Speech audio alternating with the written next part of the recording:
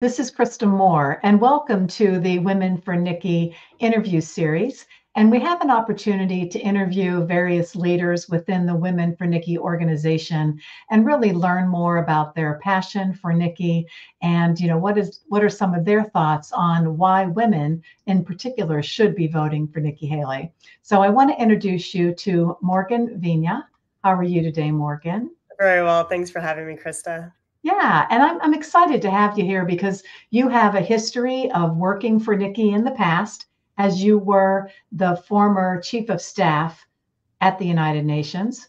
And you've also taken a strong leadership role within Women for Nikki. So why don't you give us a little bit of introduction on how you met Nikki and why you're involved in her campaign today? Great question, Krista. And I've been looking forward to this discussion.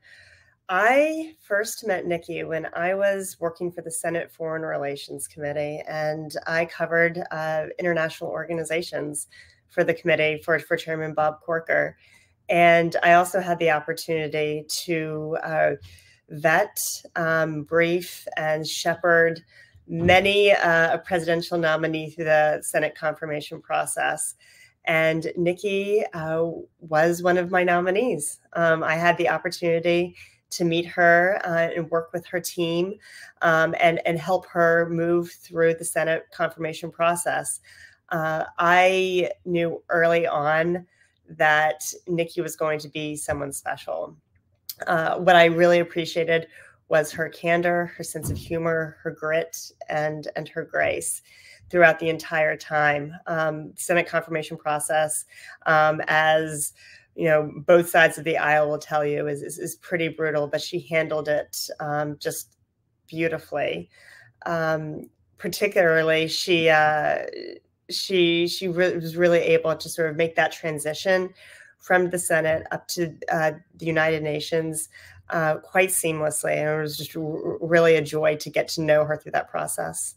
That experience in getting to know her, you got to see maybe her style of how she leads others or how she communicates her vision.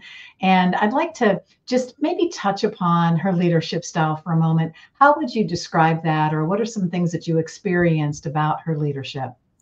Well, as I mentioned, I got a bit of a taste for that during the confirmation process. She is the perfect combination of grit and grace, national interests at the United Nations, dealing with China and Russia in particular. She was really able to navigate those dynamics in a way that bolstered U.S. national security interests, but also brought them on board. And we saw this in particular with the sanctions on North Korea. Yep. And when you use the term grit and grace, I understand that, being from the South. And when I think about grit and grace and a female leadership style, it's almost managing or leading with authority and toughness, but yet with like velvet gloves, right? Absolutely. I mean, you said it so well. One of the things that I think is it's such a stark contrast to see her and Donald Trump against one another in this primary season. Nikki has a completely different approach to leadership than Donald Trump does. She speaks softly but firmly, and world leaders take her seriously. Donald Trump screams, throws tantrums, changes his opinion, one day to the next, completely inconsistent.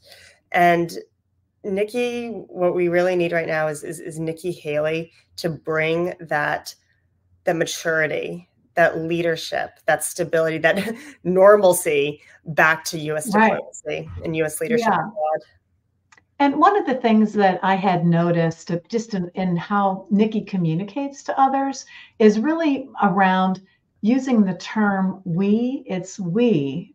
Even when she's not taking like full credit for what she did as a governor or what she might have accomplished as an ambassador, she uses the term we, where that to me is a big difference between, let's say, someone like Donald Trump, where it's more I centric. Have you noticed that? You probably see me grinning ear to ear here because everything we talk about with Team Haley is it's a team. We are Team Haley. What I particularly appreciated about going to the U.S. mission to the United Nations with her was that she brought on a strong team from South Carolina that knew her, that knew how to lead, that knew how to staff her. But she brought on subject matter experts, including myself, who knew how the UN worked, knew where the bodies were buried within the UN budget. And we complemented each other perfectly.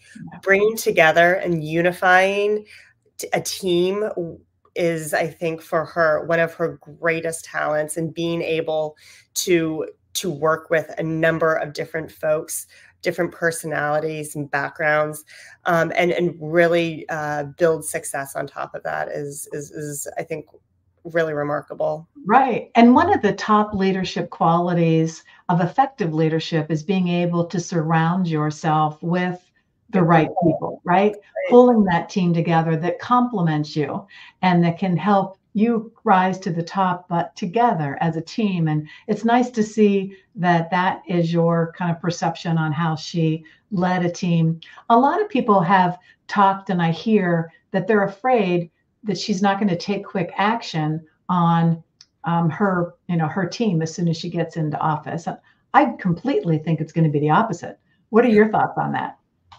Nikki's pretty decisive. She's got a pretty good read on people, and I have no doubt that she will build a very dynamic team that works well together, and is professional and will execute her foreign policy and domestic policy decision-making.